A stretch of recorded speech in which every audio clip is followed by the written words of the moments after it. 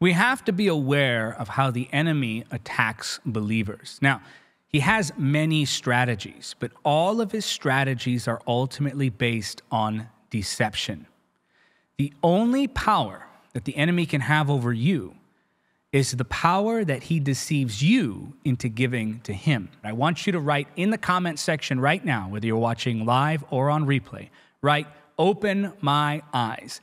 Let that be your prayer for discernment. Let that be your commitment to being vigilant about the supernatural realm. Remember this, everything about the kingdom of hell is built on shifting shadow. Every structure of hell, every wall, every stronghold is built brick by brick upon darkness. All the weapons, all of the attacks, they're just formations, shadowy figures.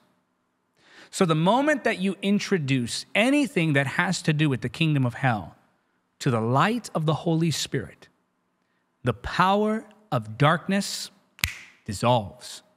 Light eradicates darkness. What does light do to darkness? It dissolves the darkness. By their very own natures, by the necessity of their natures, light and darkness cannot coexist. The presence of either means the absence of the other. And so in your life, you have to receive the light of the Spirit. Now, you have the Holy Spirit living in you. You have the power of God residing in you. You've been positioned in Christ. You are in Christ. Christ is in power and you are in Christ. You're seated in heavenly places. So why then do we not always see the manifestation, the realization, the attainment of that power? Why does it seem as though sometimes we live defeated even though in the Spirit we know we're positioned in victory? Well, I want to show you how the enemy attacks. Let's take a look at the first attack. Number one, it's the combination of temptation and accusation. Now, temptation alone can be an attack of the enemy. Accusation alone can be an attack of the enemy. But I want to show you how these two work together. Temptation and accusation are a dangerous combination that make up one single powerful attack of the enemy. In fact, you may be under the power of this attack without even realizing it, so it's my prayer that it's exposed and eliminated in your life. So first we must understand that Satan is called the tempter. Look at 1 Thessalonians chapter 3. I'm going to read verses 4 and 5. Even while we were with you, we warned you that troubles would soon come, and they did, as you well know. That is why, when I could bear it no longer, I sent Timothy to find out whether your faith was still strong. So the apostle here has some concerns about the faith of the people. I was afraid that the tempter had gotten the best of you and that our work had been useless. Think about this here. The enemy's primary goal is to weaken your faith. Why? Because if he can weaken your faith, he can keep you from accessing and becoming all that God desires for you. When the enemy deceives you, he convinces you to not use your power. There's an old illustration that goes something like this.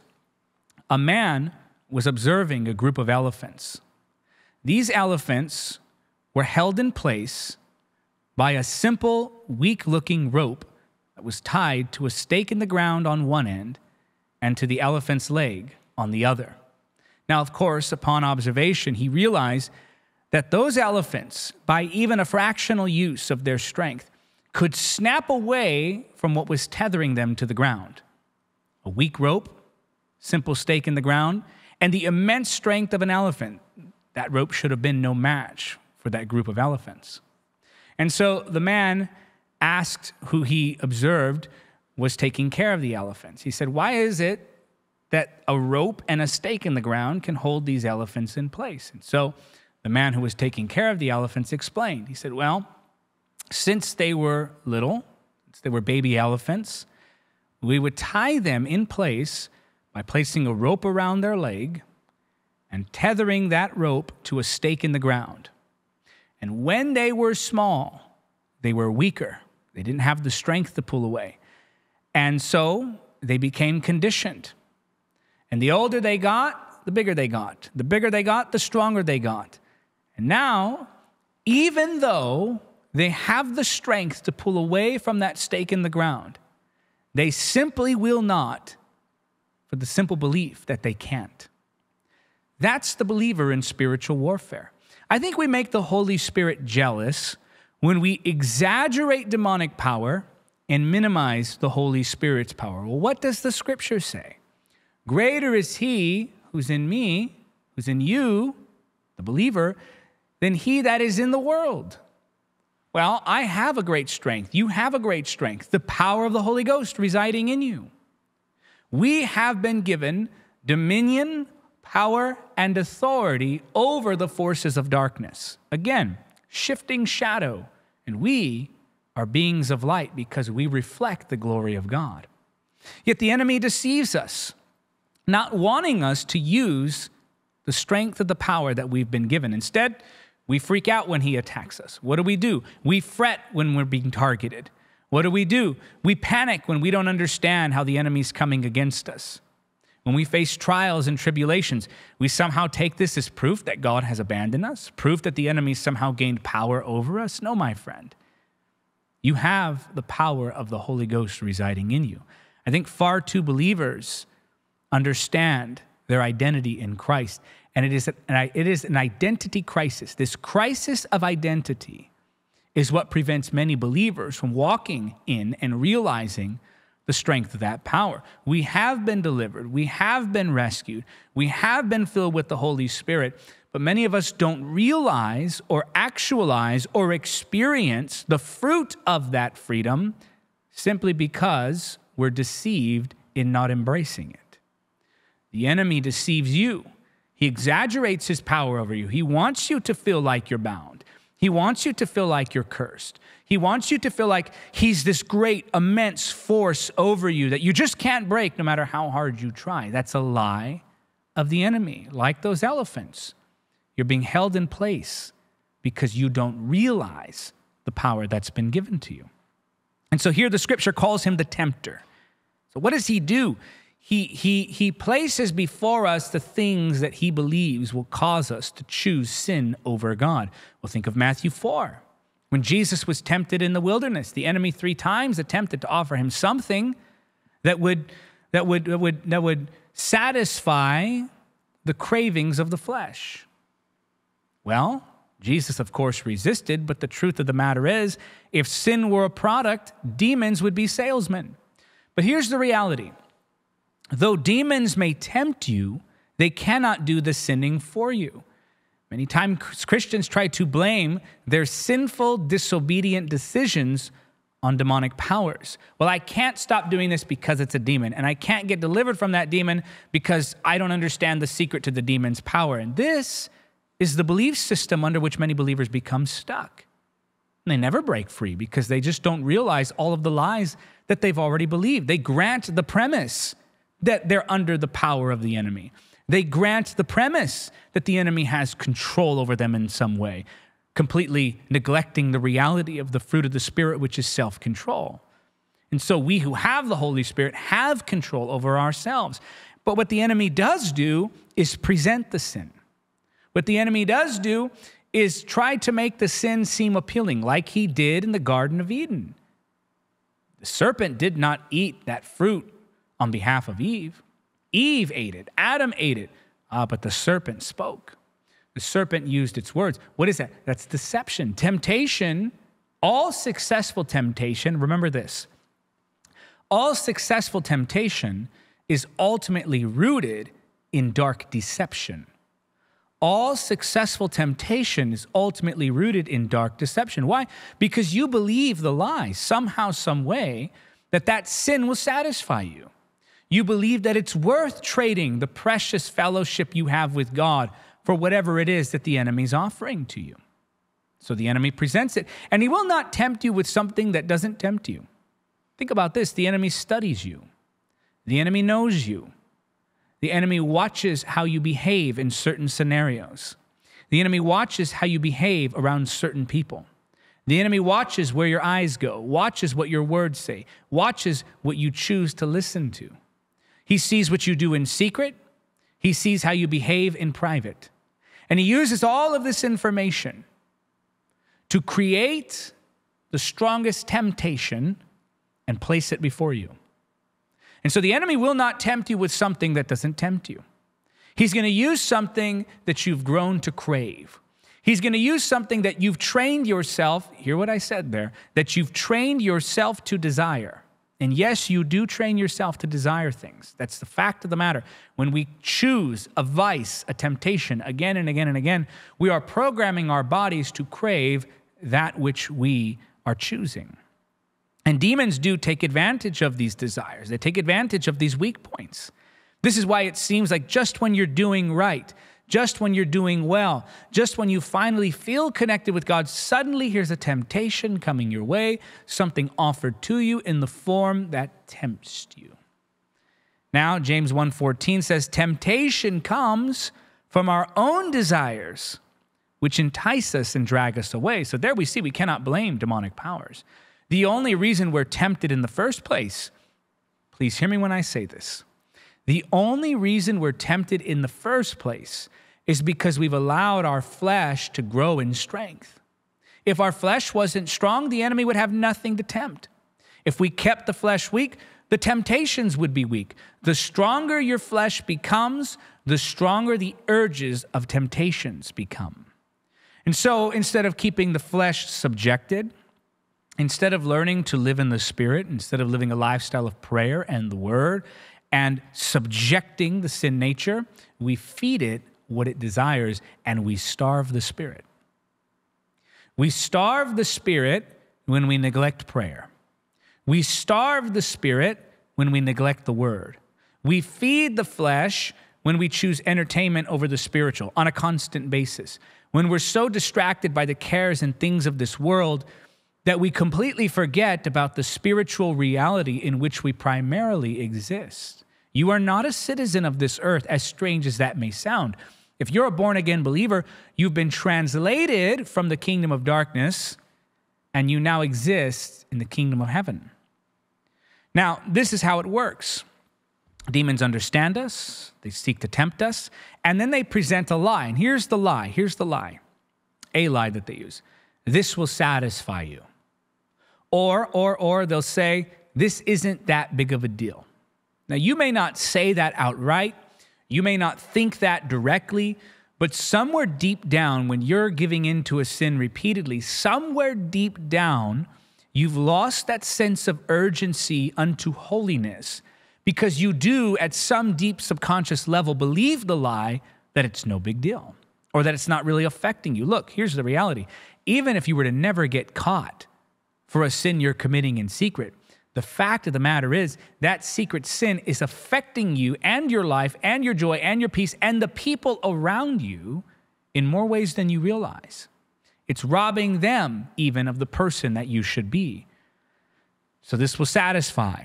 God won't punish this. It's not that big of a deal. The presence of God isn't satisfying me. These are lies we believe, or I can't help it. There's nothing I can do. And there, by the way, if I may go off on a tangent, there, by the way, is one of the lies that is founded upon this idea that demons have this control over us. Well, there's nothing I can do anyway. It's a demon. So until I get that special prayer, until I find that special technique, until I uncover that ancient mystery, until I dig up the information from Ancestry.com, I can't be free of the Spirit. So there's really nothing I can do. And that belief in the fact that it has complete control over us is partially what contributes to us giving in again and again. And so what happens? You begin to feel trapped, like you're a hypocrite. You become double-minded. You feel like you're switching from one person to another, and you don't know which one's the real you. And then the action that manifests from this is more and more. You give in again and again. So first, it's the lie. Once you believe the lie, that becomes deception. Then this leads to feelings of being trapped, of being a hypocrite, double-minded, condemnation, guilt, shame, and that compounds the problem. And so when you feel condemnation, guilt, and shame, what do? You distance yourself from God. And in distancing yourself from God, you strengthen the flesh, and guess what? It gains more power to sin. And then you live in this state of hypocrisy. You sin more and more. And what results from that sinning again and again and again? That consistent sinning. Well, you form a habit. And what does this habit become? This habit becomes a life cycle where 6 months you do good, 2 weeks you're back on sin again. And then 2 weeks you do good, and then 6 months you're back on sin. It just goes back and forth and back, and you go through cycles. Just when you thought you were free, it's right back in. Why? Because when you finally do get free, you're not living in such a way where you keep the flesh subjected. Many believers don't realize that once you're free, you have to continue to walk in submission to God in order to stay away from that temptation. So now what begins to happen? A secretive lifestyle, sinful habits, guilty conscience. You feel distant from God. And here's the problem. People try to address just the symptoms. And this is where they come to me or to a preacher, or maybe they've come to you before. They say, hey, I'm dealing with this particular issue, and I can't seem to overcome this sin right here. Or I'm dealing with this particular habit, and I can't overcome this habit. Hey, I have a problem with this kind of attitude, this kind of mindset, these kinds of thoughts. Whatever it may be, however the sin is manifesting, we have issues with it, and they become habitual in our lives, and we feel stuck. Here's the problem. You're addressing the symptom.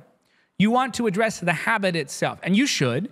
You want to address the sin itself, and you should, while also neglecting the root, and you shouldn't neglect addressing that root. You must address not just the result, but also the root. Not just the symptom, but also the source. Not just the chaos, but the cause of the chaos. What is that? It's the lie you believe. It comes back to, you see here now, deception. It comes back to this place where you realize, oh my goodness, I'm believing a lie. It could be you believe that the sin will satisfy. It could be that you believe that you have no choice, that you have to sin. It could be that you believe that it's no big deal. It could be that you believe that you're just never going to be free of it, so you might as well give in from time to time. Those are the lies that keep you bound. And ultimately, all of that giving into temptation is rooted in that deception. Temptation is a form of deception because you must first question the word before you contradict the word with your lifestyle. And so somewhere in there, you're believing a lie. If you are bound, there's a lie you believe, period. Jesus said, ye shall know the truth, and the truth shall what? Write it in the comments. The truth shall set you free, set me free. So then if I'm still bound, if it's the truth that sets me free and I'm still bound, then if I'm bound, there's a truth I've not yet come to believe. Yet people, again, just want to address the exterior. They want to address the habit itself when they need to look inside and say, okay, what's the lie I'm believing? And this is where repentance comes into play. My goodness, we as the church have greatly misunderstood what repentance is and what renouncing is. Because we imagine that repentance is to turn away from something. That's not what it means. Now, don't hear what I'm not saying. I absolutely agree that we should turn away from sin. But turning away from sin is to renounce sin. To repent is to change your mind. It's a change in mind that results in renouncing, forsaking, turning from sin. But many people try to address the habit before they've addressed the mindset. So what does repentance look like? Well, repentance looks like this. Lord, I agree that this sin is wrong. I agree that it's wrong in all forms. I agree that it's wrong in all measures. In other words, I'm not going to allow myself or my flesh a little relief here and there. And I agree that it must go once and for all. And until you come to that place where you acknowledge this is destroying me, whether I see it or not, and either way, it's contradicting the nature of God. Once you've come to agree with God, this thing has to go now, this thing has to go in all forms, and this thing has to go forever. Well, now you've repented. When you've come to truly believe that, now you've repented. Once you repent, then you can renounce. What is renouncing? No, my friend, renouncing is not picking up a list like this and going, I renounce this, I renounce that, I renounce this. I mean, you can do that if you want. There's nothing wrong with it, but that's not what renouncing is. To renounce is to forsake. To renounce is to actually turn from. But many people try to turn from sin before they've changed their mind about sin, and then they just get stuck in a battle with themselves. This is why you have to come to the place where you've removed all deception with the help of the Holy Spirit. Identify that root lie. What is it I believe about sin that gives me and my flesh permission to give into it? What is it I believe about sin that gives my flesh permission to engage in it? And once you've identified that lie, well, now you can actually renounce it. So this is temptation. It's one of the attacks of the enemy. Now watch this, watch this. And by the way, 1 Corinthians 10:13 makes it clear that God provides a way out. That's scripture. There's no temptation that comes against you that God has not provided a way out of. So we are without excuse here. Let me say that again. We are without excuse. I'm going to look right in the camera and say it to you. I know this will offend some, but I would rather offend you with the truth than to comfort you with a lie. I would rather offend you into freedom than lie to you and watch you stay in bondage. Here's the truth. Nobody chooses to sin for you but you. No, it is not a spirit sinning for you. No, it is not a demonic force forcing you to disobey God. We have to grow up. And if you don't grow out of that mindset, you will never be free. Hear me say this again. If you do not grow out of that mindset, you cannot be free. Why? Because you will be constantly blaming demons for your undisciplined flesh. Now, I know this isn't popular to say, but I love you and I want to see you go free. And it breaks my heart every time I receive a message from someone who says, I've been dealing with this addiction, I've been dealing with this struggle for years, and I just can't break it. And it breaks my heart to see that they've been lied to again and again. My friend, yes, there's grace, yes, there's mercy. No, this is not a message of condemnation because there's hope. And the hope is that the Holy Spirit lives in you. And the Holy Spirit has given you self-control. Once you finally realize, I am responsible for the decisions that I make, then you've begun the process of repentance. Then you begin to agree with God about sin. This is wrong. It has to go, and it has to go in all measures for all time. But God has provided a way out. God has provided a way out of every temptation. Now, this is why also we mustn't put ourselves in places of temptation, because the temptations that come to us, God gives us a way out of that. Now watch this. Remember I told you this is kind of like the, as they say, the 1-2 punch, because we have temptation and accusation. So how do these two work together? And this, by the way, is counting as, I know I told you I'm covering 2 demonic attacks right now. So temptation and accusation, that's a combination attack, so I'm going to count it as 1. So accusation, look at this in Revelation 12:10. And now watch how the enemy uses both of these. It is so wicked. Watch this. And perhaps he's using it against you. Then I heard a loud voice shouting across the heavens, "It has come at last, salvation and power and the kingdom of our God and the authority of his Christ.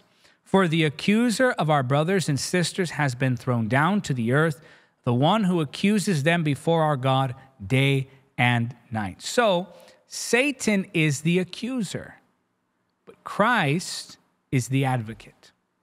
So what does the enemy do? He accuses you for the sin that he tempted you with. Now, let me be clear. I'm not saying that Satan is responsible for your sin.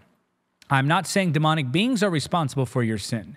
What I am saying is that demons will present the sin to you, watch you take the bait from their hand, and then trap you in guilt and condemnation.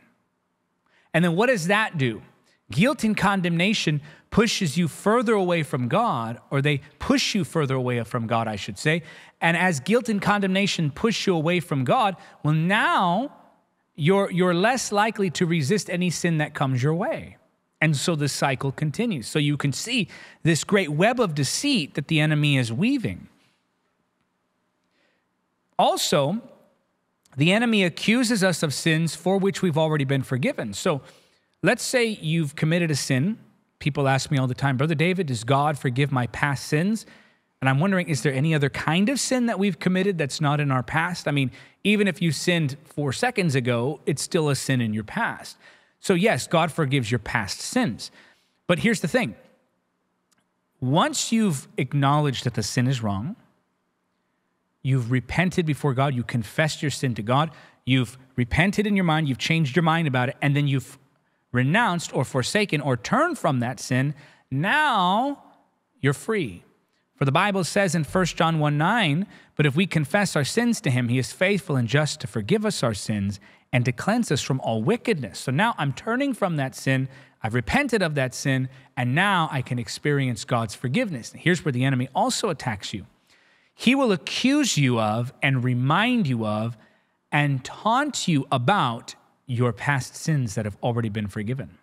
So even though you've repented, he taunts you. And this is where legalism comes into play. By the way, you know you're under legalism if you're constantly worried about losing your salvation. And we pay emotional penance.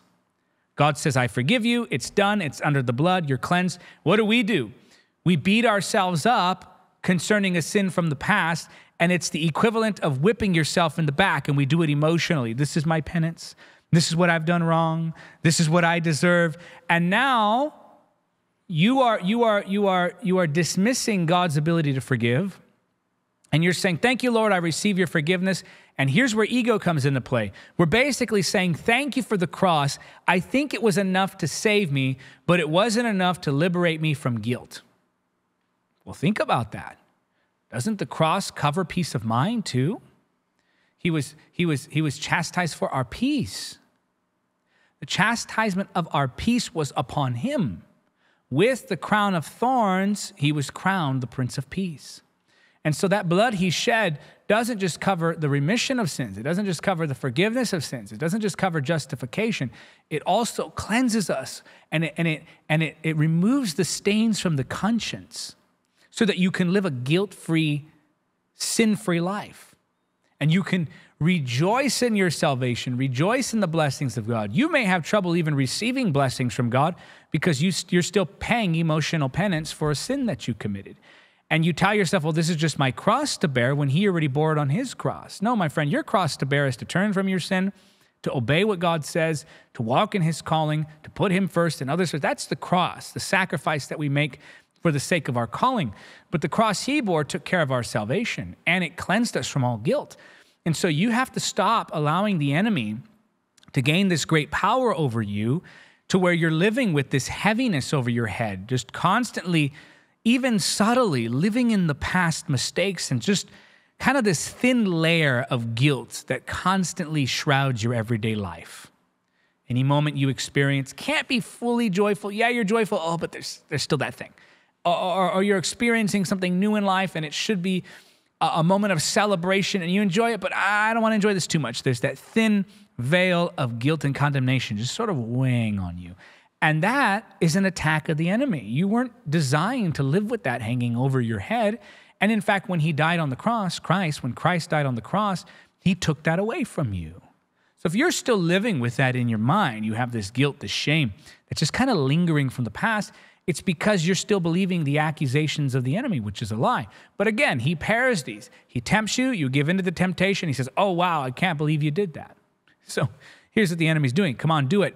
Do it. You do it. He goes, wow, I can't believe you did that. You call yourself a Christian. This is just how wicked and manipulative he is. Again, you are responsible for your sin. You are responsible for the choices that you make.